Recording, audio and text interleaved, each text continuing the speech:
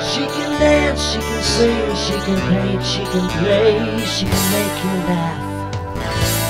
She's in-state. When I don't plan vlogs, I never know what to say right away, and I know a lot has been going on. Let's see. Just saw Avatar. Love the movie. We saw it in 3D IMAX, and it was like an escape.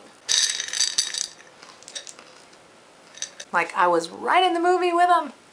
These are Chinese peanuts. This is my friend Optimus Peanuts. If I didn't articulate that, some of you would get naughty. Optimus. Set your temperature here. Hear it? Lets me know when it's kicking in. Then you can oscillate it. It's prime. Prime. It's fabulous. Keeps me warm when I'm YouTubing or video editing, anything here in this chair. I spent some time on Corey Vidal's channel today. I'll put a link in the side. I was fully entertained for like an hour. He responded to a tweet, and from there I was like, hey, went over to his channel. I liked it. So go subscribe. He doesn't need help. He doesn't need help with subscribers, but I do. So tell your friends. These are addicting. It's almost like an M&M, but not. It's not a hard candy shell. It's like a brittle.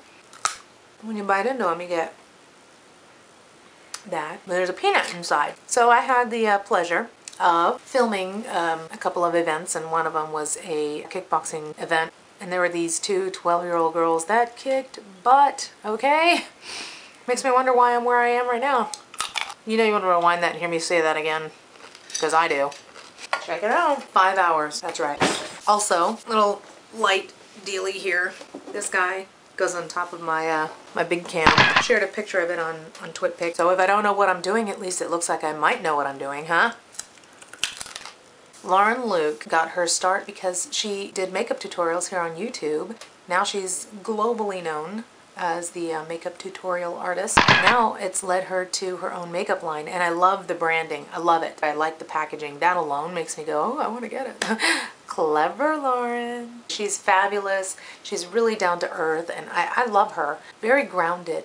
Well-deserved success right there. I plan to support her and my makeup addiction. I don't really have a makeup addiction. There's a lot of YouTubers that have a lot of talent but aren't well known, and so they kind of get hidden, like pushed aside, and I think it's a shame because some of the more popular videos that I see out there, I'm like, really?